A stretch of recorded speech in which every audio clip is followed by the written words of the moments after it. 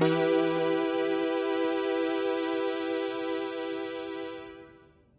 I just got out of like several hours ago, from seeing Jurassic World Dominion, and I'm going to be honest. Well, that's all I can be.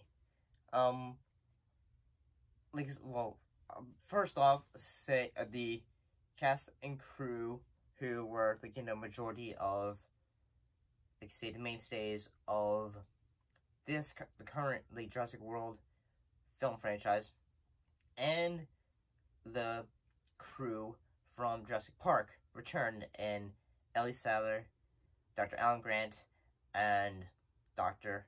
Ian Malcolm. And yeah, I think that's actually honestly pretty cool, honestly.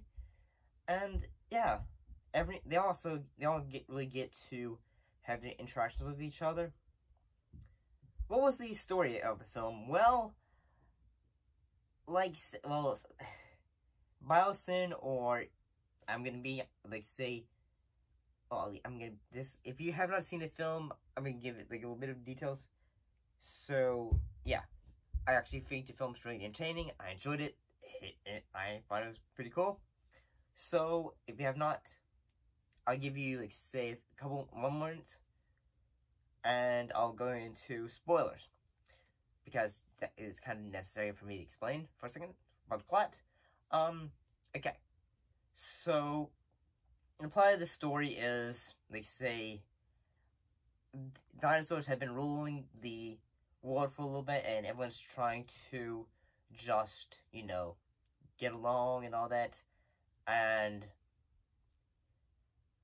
unfortunately, a bit of basically a plague of locusts is going around, and everyone is trying to figure out what's going on. How do we stop this? What does Biosyn having to do with all of this? So yeah, and overall, I kind of think this was pretty cool, honestly. And that you get the OG crew back along with the new bloods, honestly. Sorry.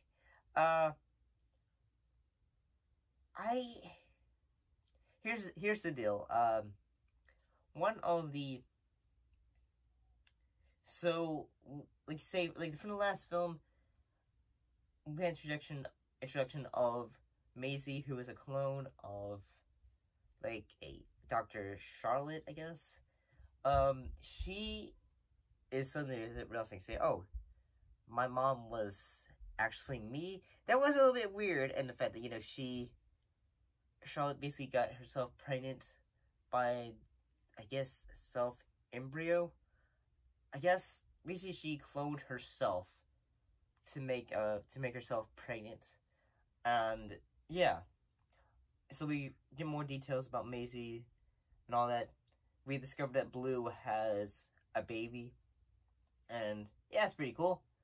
And then so we have a couple of subplots, the idea of a spread of dinosaur locusts that is basically going to evaporate all crops and everything that is going to be made on a farm, as well as Maisie and Blue's baby Beta being kidnapped, and Owen and Claire going to the rescue.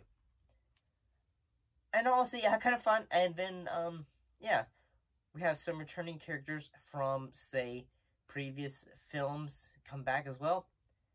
Oh, and Henry Rue, he returns as well. I was a bit surprised, and the fact I thought the film was going to give us his unfortunate end, in the book, but unfortunately that was never really given us. But we get the return of the Dilophosaurs from the original Jurassic Park film, and Ian Dobson returns for this film. We get the return of the Barbasol can. So yeah, we have that. One of the best death sequences is that Ian Dobson, who he basically Wait, was it Ian? Wait, not Ian Dobson. Trying to think. Dodson. I'm sorry, I can't remember his first name. Sorry. Dodson.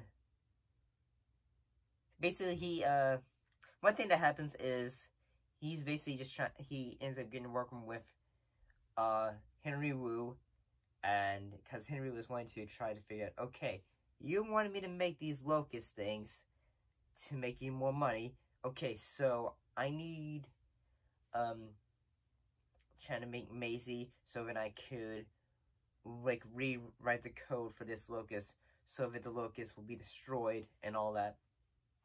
We get new dinosaurs with feathers, so that's pretty cool. And also, like say there's quite a few jump scares, so be aware of that. One of the things that I feel like say that Colin Trevorrow, he probably thought, okay, like say the relationship between Dr. Alan Grant and Elliot Sadler, basically they are basically like in a way kind of like say flirting the entire movie at certain points. And yeah, it's basically just trying to say, okay, we know you guys kind of wanted that relationship back in after the first film, and that didn't really ever happen after Jurassic Park 3. And yeah, one of the things that this film feels like, it feels like it's a combination of probably say Jurassic World, and they say also the gene splicings of like say from Jurassic from Fallen Kingdom, mostly just like the fight sequences from Fallen Kingdom and all that, and as well as the more darker moments from say Jurassic Park 3. I think it has a lot of the elements from the other films to combine them in a way. And yeah, this film also proves that say no matter how big no matter how you make the dinosaurs bigger and bigger, the T-Rex is always on top, and honestly. So you have that, and that's pretty cool, honestly. I can't remember like the dinosaur's name, but it's actually pretty cool, the fact that this dinosaur has wings and has talons on his hands, and it's just like, say, if there's a fight sequence, and it's just with the T-Rex, and it's going after, I guess was the Gigantosaurus or something like that. It's bigger than the T-Rex, but but it's said to be the largest carnivore. So yeah, there's also a moment where Dawson, he is trying to get away, and he's on his basically bullet train underground, and he is like say after the power goes out, sort of like say in the original Jurassic Park and Jurassic World, where they're trying to like say get power on and off so then he can fly out of there. And what do you know comes back? The Dilophosaurus. And not just one, we get multiple times with Dilophosaurus. Like, and say, yeah, like the Dilophosaurus, they really mess Dawson up.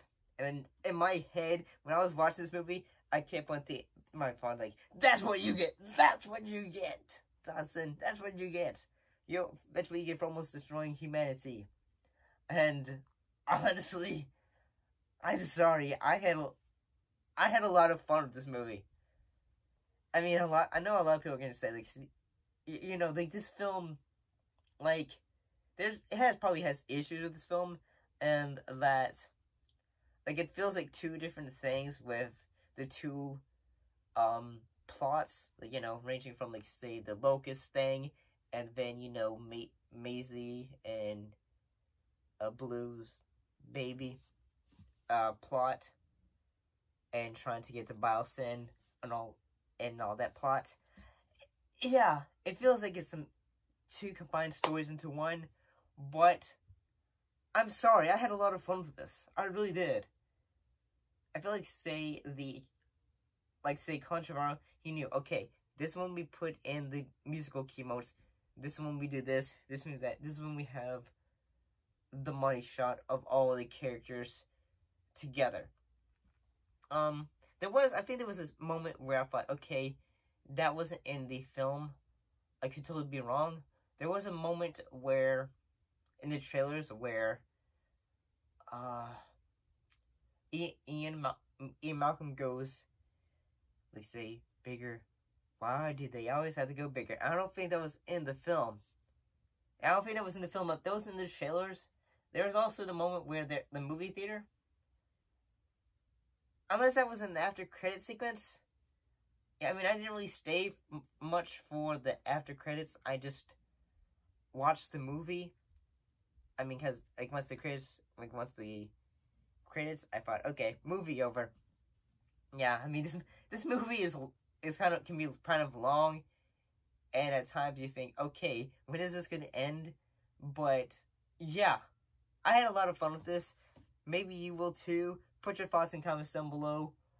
Maybe they'll make another film of this. I have no idea. And so, I mean, because this film has already made a ton of money already, honestly. But what do you guys think? Put your thoughts in comments down below. Let me know. And as always, thank you for watching, and I'll most definitely see you next time.